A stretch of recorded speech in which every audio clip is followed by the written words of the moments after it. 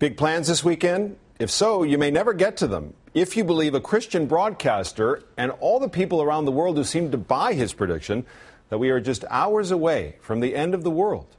NBC's Kerry Sanders has more on what the believers say is the beginning of the end. From Northern California, May 21 will be the day of judgment, to Central Florida, you would see the glory of God, and everywhere in between. There's going to be an end to the world. The word is, tomorrow our world ends at supper time. That calculation from 89-year-old Harold Camping. It will begin with a huge earthquake. Who, since his predictions, has gone underground.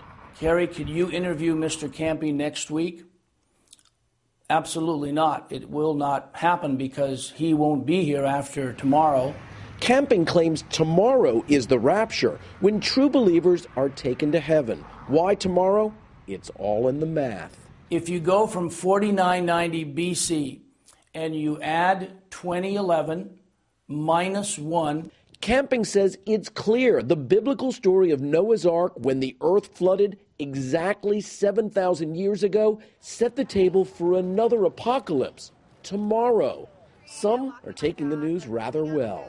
No cooking for my husband or, cleaning up the house. Done. But others spent the day warning that those who do not accept Jesus now will be left behind. There is no one that believes this message along with me. Your seven Absolutely. brothers and sisters, your no son. One.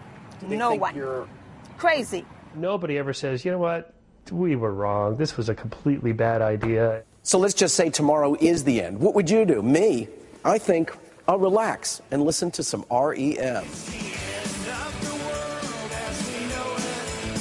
Kerry Sanders, NBC News, Clearwater, Florida.